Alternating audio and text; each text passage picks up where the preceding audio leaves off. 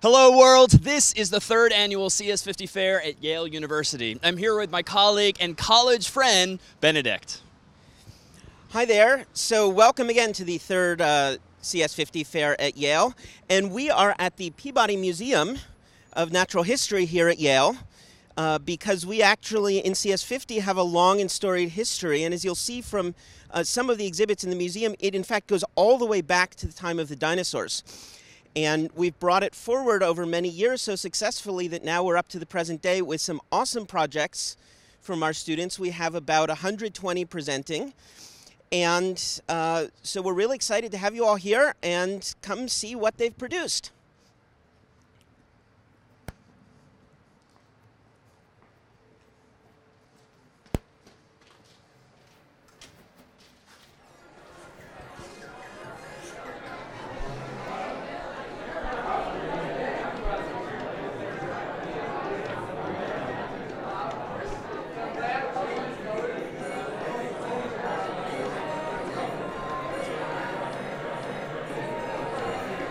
Hey guys, this is CS50. I'm Idris, and welcome to the CS50 Fair at Yale.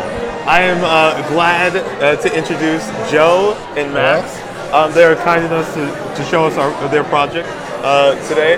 So guys, could you guys just walk us through your project? Yeah, so I'll lead you guys through a little demo here. So here you can see the coordinate axes. So what we did is a 3D function grapher, and here you can enter in a function of x and y. So for example, here's a plane.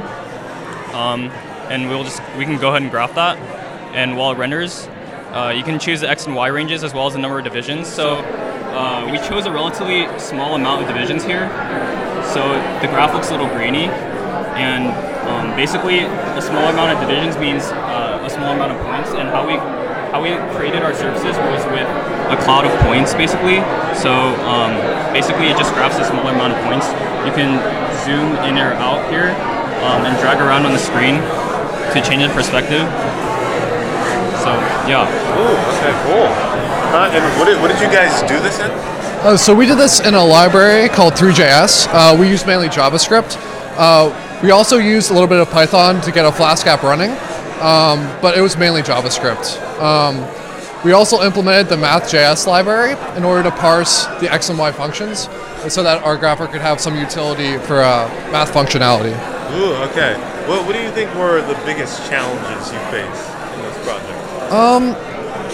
I think getting the graphs to render in a way that made them look like smooth surfaces was a really hard challenge. We initially wanted to make the graphs sort of tiles between points, but that proved too challenging and took too long to render. So we just tried to simplify it by utilizing the point cloud feature in 3JS, and it worked out really well. Okay. Can you guys show us like a cool graph? Sure. I think we have preset. We have a cone and a half sphere. This is a cone here. This is like a cone. Oh wow. Or like half sphere right there. And then you can use the camera functions to. Right. These are some hard-coded perspectives. Yeah. Oh. Yeah. Oh, that looks awesome. And we really envisioned this project to have some meaning, especially for like Math 120 students, which we're currently in, because there isn't really that reliable of software out there to graph functions. So that was the rationale for our project. Okay. Cool. Do you guys have any idea of something you learned in this project that wasn't covered in the main course, or something that you built upon by doing this? So like something that wasn't covered. Yeah. I think the sheer amount of helper libraries we needed to include. Through the libraries and the documentation and all that, yeah. I think we didn't realize how much we were helped along by the source code that we were given in the P-sets. So we felt like we kind of had to do everything on our own, which I guess it's life. So. Are you guys proud of what you created? Yeah. We were really happy with what we were able to make. Yeah. Oh man, that's great. Could I put in a function or something here to just test it out? So, for example, if I put in like x So these are like the base functions you guys have? No, these are the ones we've already graphed. And Okay. So the functionality of that is once you grab a function, it appears on the left function menu, and you can click or unclick to have it appear again on the graph. So right now click this. Left click. left click. Left click? Okay. Yeah. There you go. Oh man. And then I could just drag the yeah. Oh wow. You can scroll to zoom in or out as well. The two finger in and out. There you go. Oh man, this is just visually so cool. Oh wow. Okay. So any final takeaways from this project? We were talking to some people earlier, and they were saying like how this could have some sort of statistical functionality. So maybe we could extend that in the future. You never know. So we were really happy with what we made, and we're really proud. Very good. Okay. So this was CS50. Let's check out some more projects. Hi there, my name is Shu Chen and I'm a sophomore in Pearson College and I'm a course assistant for CS50. I actually took CS50 last year, so this is such an amazing opportunity. I'm here with 3 awesome girls and they made an amazing project, so do you want to go ahead and introduce yourselves? Sure, I'm Greta and I'm a first year in Styles College. I'm Emily and I'm also a first year in Styles. And I'm Catherine and I'm also first year in Styles. Cool, so can you tell us more about your project and maybe give us a demo? Yeah, so basically we made a Yale themed emoji for the iMessage app extension, and we used this, we coded this in Swift, which we had to learn from scratch by like watching tutorials online, and we used Xcode as our IDE. So I'm going to give like a short demo of it. Do you want to like do it? Alright, so this is the app itself that you would like download from the App Store. Which has a text field in it, but doesn't really contain the meat of the app's functionality. For that, we go to Messenger.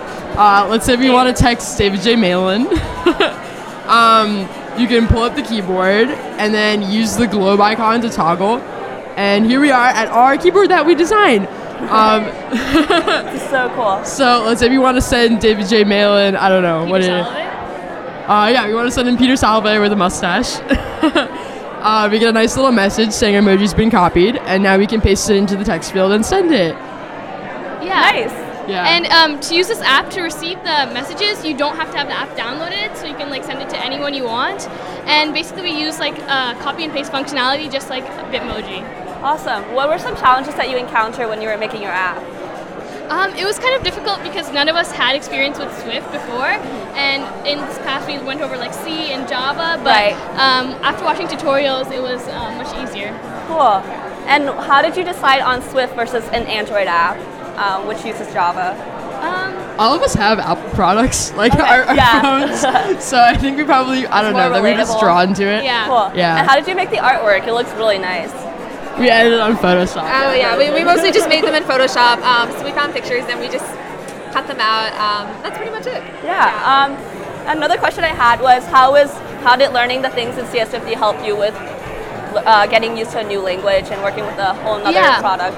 It was really nice in CS50 that we like every week we kind of did like a new language, so it was like really easy to like adapt to new languages and like relearn the syntax. So after just watching some tutorials, we were able to like learn the new little quirks of the new language. And as a final takeaway, what was the most enjoyable part of your experience with the CS50 final project? Okay, I think we made like a lot of progress on our project at the CS50 hackathon. And that was really fun. I thought it was just like great to like be in the community with all the Harvard and the Yale coders all working. Also, there were lots of TAs there, or the people who were mentoring who like knew Swift, which was really helpful. Yeah. Because we were kind of like branching off into uncharted territory. We felt after like you for. That's amazing. Yeah. So it was fun. Yeah. Cool. Thank you so much for showing us the demo and answering the questions. Yeah. Thank you. Let's go check out the other projects downstairs.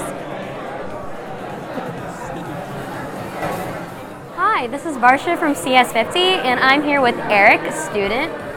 So, Eric, do you want to walk us through your project? I decided to do machine learning for my project. I wanted to be very ambitious at first and make something that can recognize cancer images. but that proved to be very difficult because cancer images are written in 3D images. And so it's a little hard to teach my machine to do that as a beginner, especially. And so I wanted to move to something simpler and have it recognize handwriting. Okay.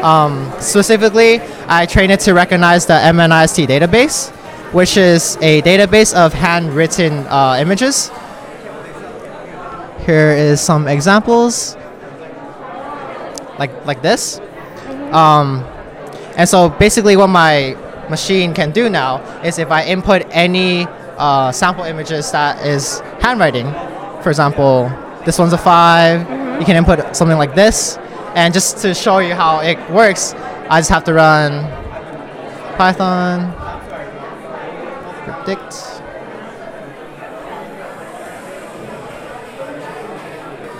Sample. What number would you like to see? 6. 6? Okay, so 6. This is the image for 6. And then I just have to run sample 6, PNG. And it should, with 97% accuracy, tell me that my number is 6. Oh, wow. Yeah. So how long did this project take you? You said machine learning. Yeah, so I was very intimidated by machine learning. I spent the entire Thanksgiving break taking online courses on Coursera and just going on YouTube and watching a lot of videos. So I would say I spent over maybe like 70 hours on this. Wow. Yeah, like 50 hours of research, 15 hours of debugging, and 5 hours of actually writing the code. And you're happy with the end? I am actually very happy with my project. Well, Eric, any final takeaways? You know, CS50 has been a big challenge for me as someone who's never had any CS background. But I think with challenges, it kind of pushes you to always improve. And I don't know, I just really love CS50 and what I've learned and improved throughout the semester. Thank you so much. That was a great project, Eric. And Thank this was you. CS50.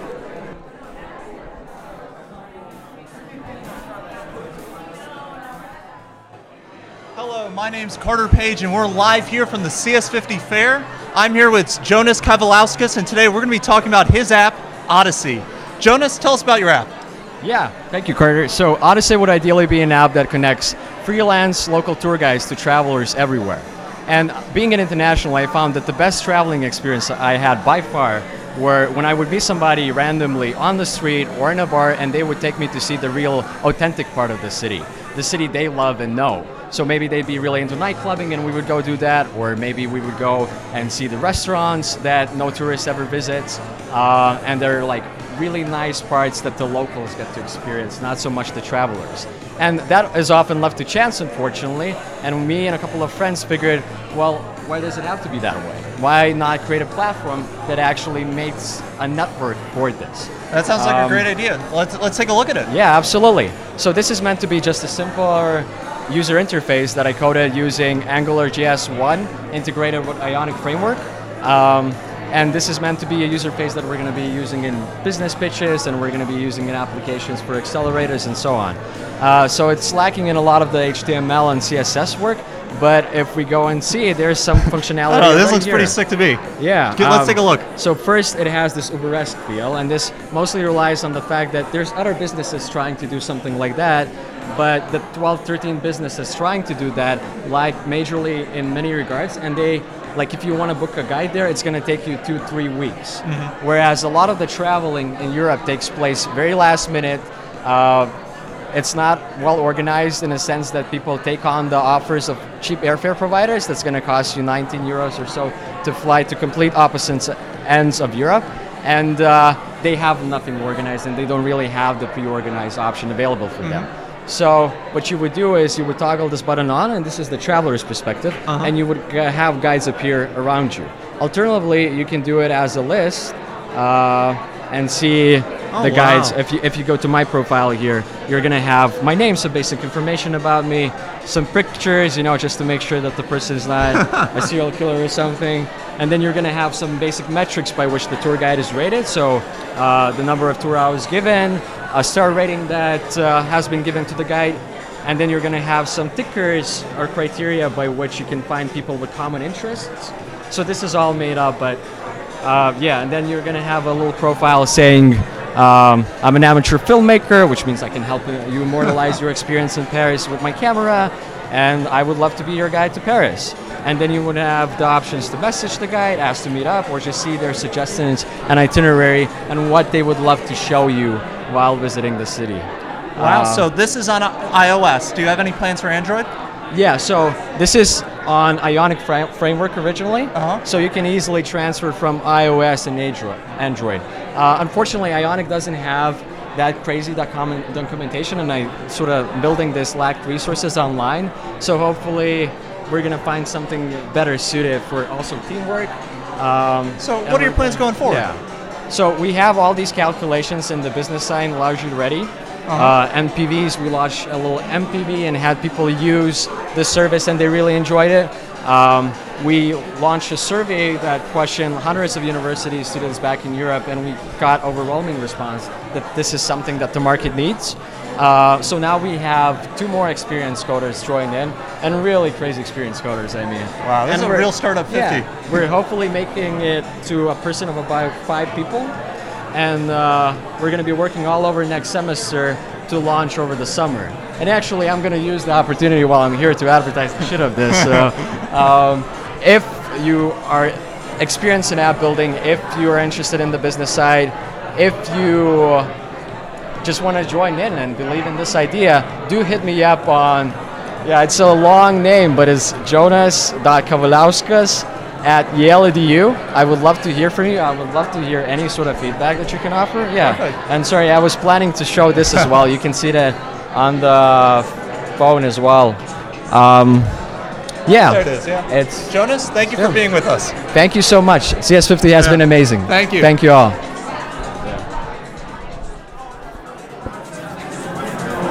We're back at the fair with David and Kazemi, and they're going to take us through their project. So, hey everyone. How you doing?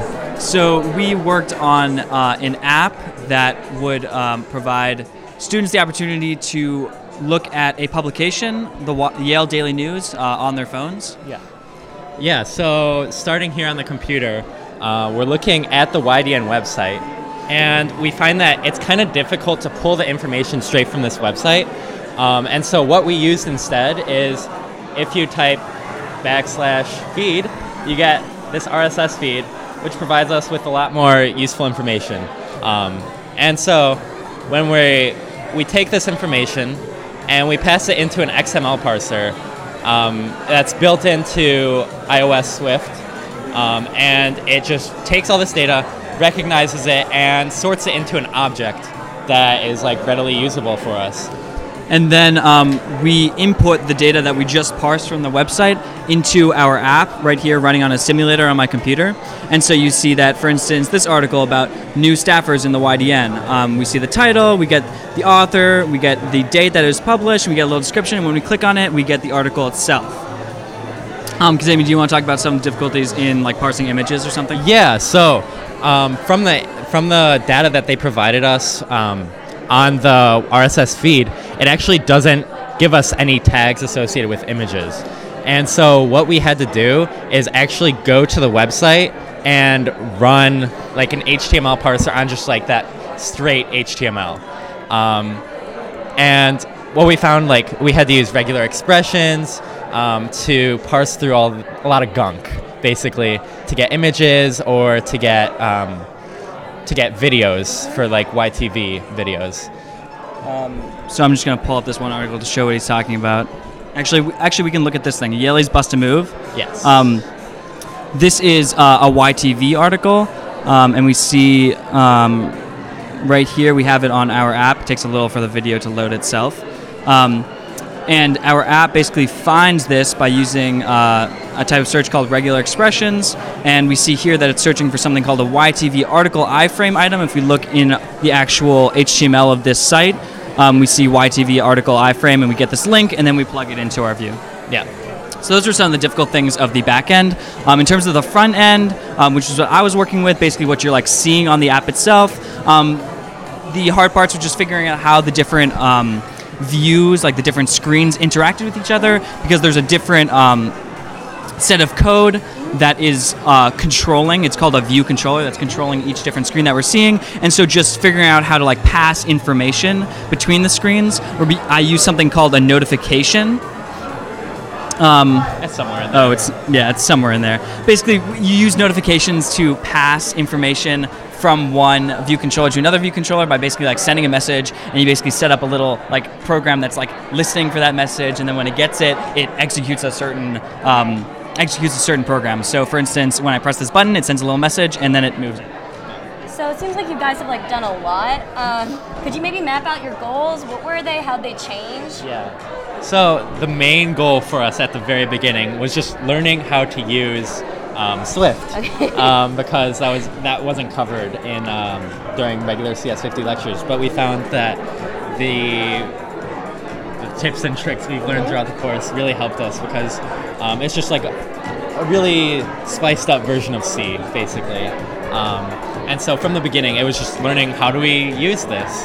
And also, one of the big things we knew we would have to tackle is like parsing that RSS feed, that initial thing we showed you. And that we kind of got within the first couple of days, and we were really happy with it. But then we discovered further challenges that came in the form of the images and the image credit in the videos, because it wasn't providing us that in the RSS feed. So instead, we had to do kind of messier HTML feed parser, but it ends up giving us much more power over what we could show. So what'd you guys say is like the biggest lesson you learned?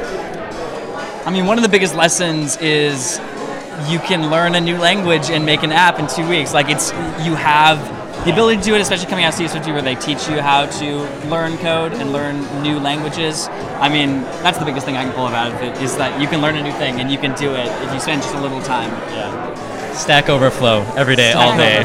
This is fantastic. So any final takeaways that you want to tell the audience about? Look for our app on the App Store 2018. Yes. You know, give us a little cash to take Bitcoins. Thank you so much. Yeah. Thank you guys, and this was CS50.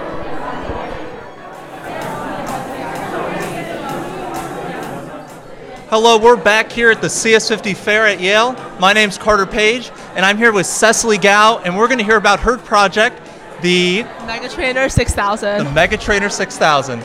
First, tell us a bit about yourself. Yeah, so sure. My name is Cecily Gao. I'm currently a first year at Yale University, and I plan on being a CS major.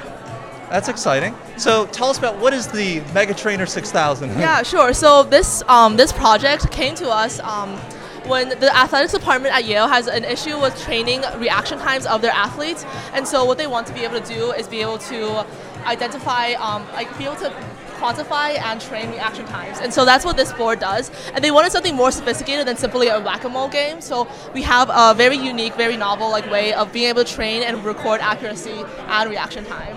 Wow, so it's all about reaction time. Yes. Do you see uses outside of the athletics for this reaction time? 100%. Yeah, actually, we see this being used as in drunk driving simulations, perhaps, or anything like psychological studies. Maybe after you suffer a concussion or injury, and seeing how your reaction time slows down, stuff like that. So you can be able to train, be able to quantify that kind of number. Wow, this is one of the most popular projects at the fair. So can you show me how this works? Yeah, sure. So we have several different game modes depending on what kind of athlete you are or what you're trying to train for. This current mode is called the Newman Drill, and so it's named after the strength coach at Yale Athletics. And so this is a reset button, and what it does, after you reset the program, it will do a countdown from 3, 2, 1, and it'll be the correct color you have to hit. Every 1 second, all the colors scramble, so by the time you get to the correct button, it might be a different color.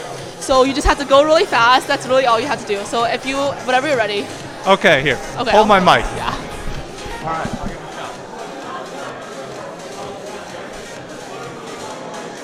Blue.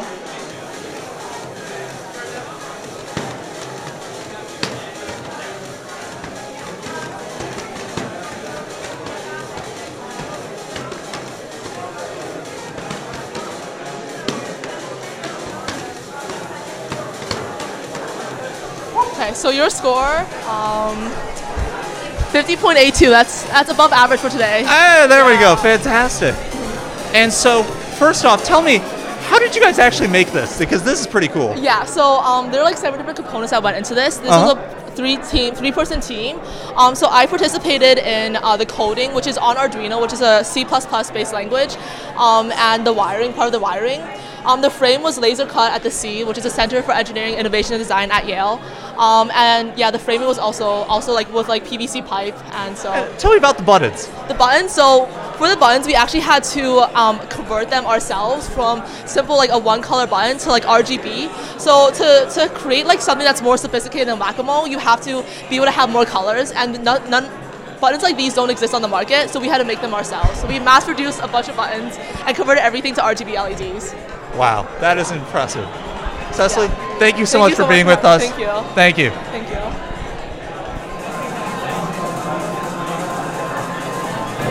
Hello, my name is Shu, and I'm a sophomore in Pearson College.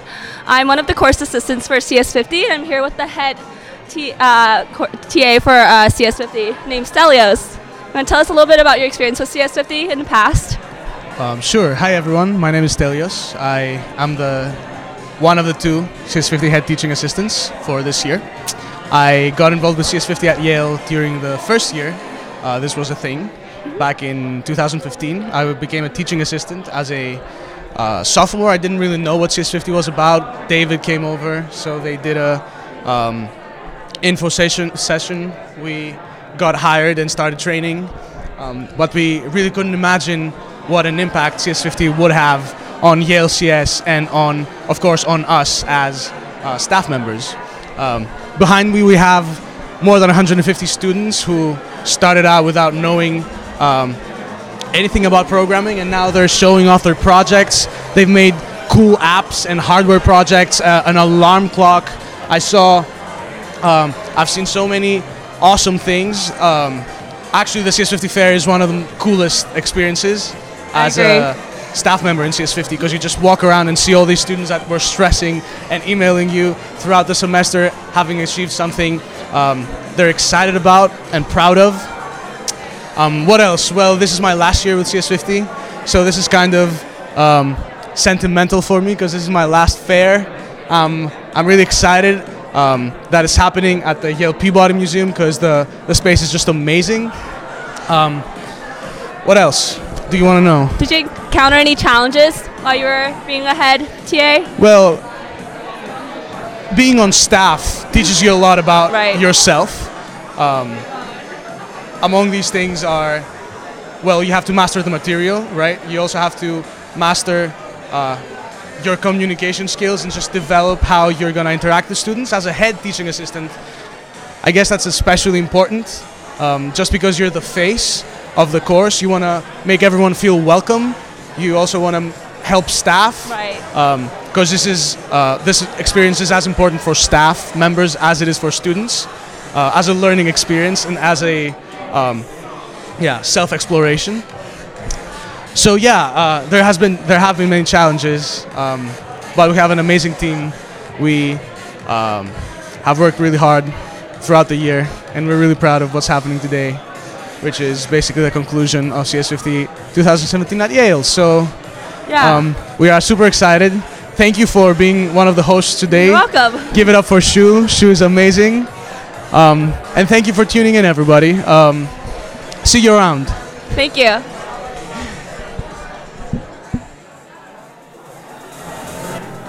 Welcome back to the CS50 Fair. We have Leah with us. Leah, could you walk us through your project? Yeah, of course. So what I made was I made a playlist generator. The box at the top, you can type in any song name that exists on Spotify. And below that, you have a bunch of parameters that you can choose from. Like if you want your playlist to be more acoustic, if you want it to be more instrumental, anything like that. That you can adapt your playlist to sort of match those parameters. And there's also a box right here that you can check mark to filter out any songs that have the explicit label. So you can type in any song that you want right here. Like, is there a song that you like? Do you want to try Heaven? Sure, sounds good. With an A? Shit. Yeah. Let's do the song Born to Die by Lana Del Rey. I love that song. And let's filter out explicit songs. So you hit make my playlist, you get all the information for 10 songs that are similar to the song which I put in, which is Born to Die. So like you can see like there's like another Lana Del Rey song here, there's Halsey. So you get 10 songs that are similar to your input. plus the addition of whatever parameters you put in. Yeah. So could you walk us through your goals? How they change over time? So originally I wanted to just have you put in parameters for like if you want it to be like happier music or if you want it to be like dance music. But I figure it's better to have a song have it based off of a song, because then it's like you have a more specific idea of what you want your playlist to kind of sound like. What do you think was the biggest challenge? Because it seems like you've done a lot of work. The biggest challenge is sort of figuring out how to use the API. There's like a lot of different functions and a lot of different complications in retrieving data for specific things. And so sort of like figuring out the ropes of how to use the API was probably the biggest challenge. Do you have any final takeaways, biggest lessons that you learned? Just in general, CS50 has been a really fun course. I highly recommend it to anyone who's considering it. It's been really great. They're amazing people. Thank you so much. I love CS50. Thanks so much, Leah. That was a great project. And this was CS50.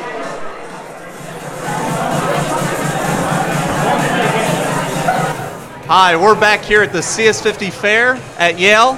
My name's Carter Page, and I'm here with Johan Toti of FreshCar. Johan, tell us a bit about yourself. I'm a freshman here at Yale. I'm actually from Canada, and I think I'm going to be a computer science major. Wow, sounds exciting. So tell us about FreshCar. I'd love to. So I had an idea a while back where what if we can provide a service to people who live in condos where we go into their garages at night and wash all of their cars. I thought this would be pretty valuable because we'd be able to scale it and make it pretty cost effective because there's so many cars centralized in one garage.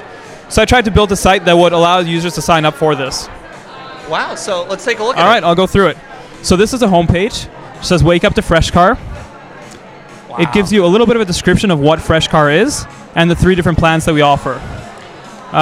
You can select whichever plan you want. It depends on how many times you want your car washed. There's some membership info and 3 facts about it. It's eco-friendly, affordable, and convenient. So say you wanted to register for an account. All right, sign me up. All right. Name's Johan. Okay.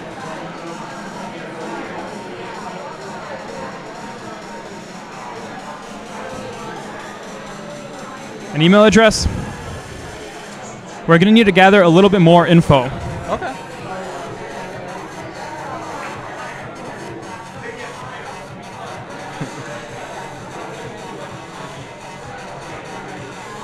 This is your unit number, parking spot number, and your address. These would be the list of condos that we've partnered with.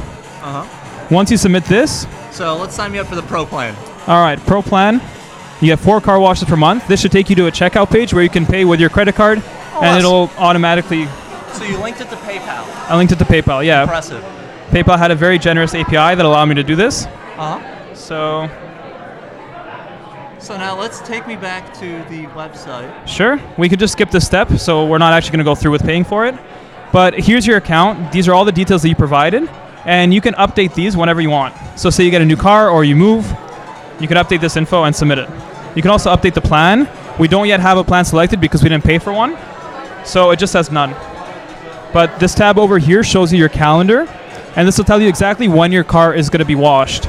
So this depends on your plan. If you have a basic one, it's only about 3 times a month, Pro plan, and then Premium plan. And you can export all of this to your Google Calendar so you know exactly when your car is going to be washed.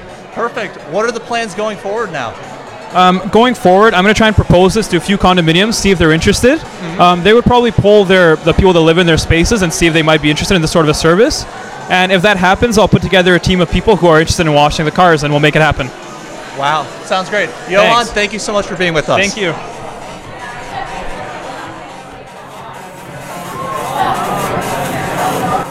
Hey, welcome back to the CS50 Fair at Yale. We're here with our last interviewee, Sarah. So, Sarah, could you walk me through your project? Absolutely. So my project is an interactive online tour of the Yale farm, where you can pick a month, so June for example, click submit, and then click on any of these green fields right here to see what's growing. So if we want to know what's growing in this one, you just click on it, and you see that in June, strawberries, spicy salad mix, and garlic are growing in that field. The other functionality of my project is a volunteer sign-up page. So if you wanted to come volunteer with us on Friday, you could click there, click submit, and find out all of the other people who would be volunteering there with you. So, could you tell us more about your goals and kind of what even inspired you to do this project? Yeah, so I work at the Yale Farm, and I really love it there. And I talked with the academic programs director about what they might want to have as a website, and he mentioned this as an option, and so I got really excited about it. And my goal was to be able to implement the map for all of the seasons as well as the volunteer page, so I was really excited about it. What do you think was the biggest challenge? The map is very hard to work with. I think not a lot of people work with images like this, and so it was a little hard to find code to have more advanced functionality. And what was like your biggest lesson? I think at the beginning of the project there were definitely moments where I thought like, oh, I should pick a new idea, this doesn't look like it's going to work out, but by the end of it, just by sticking with it, things turned out really great. Got it. And it's an amazing project. Thank you so Any much. final takeaways? Final takeaways? From the course or your project? Oh yeah, just there's a lot of things you can do even after just one semester of coding. So. Well, thank you so much. This was our last interview. Thanks for joining us, and this was CS50. Well, that is it for the third annual CS50 Fair here at Yale University. We're joined this time by our friend Natalie Mello, and now back to Benedict. So, thank you all for watching. If you're watching later and you are visiting, thank you all for coming. And to our students for showing off their projects. We hope you enjoyed seeing a whole history of computing from the original debugging ducks back in the dinosaur days, all the way up through our projects today in JavaScript and C, and all sorts of modern hardware and programming languages. Now I'd like to pass it off to Natalie. Just wanted to say we're so proud of our students. Every single student just really blew us away. Congratulations to everyone, and thank you everyone for coming, really. Of all the projects today, we of course love them all equally. Yeah. This was CS50.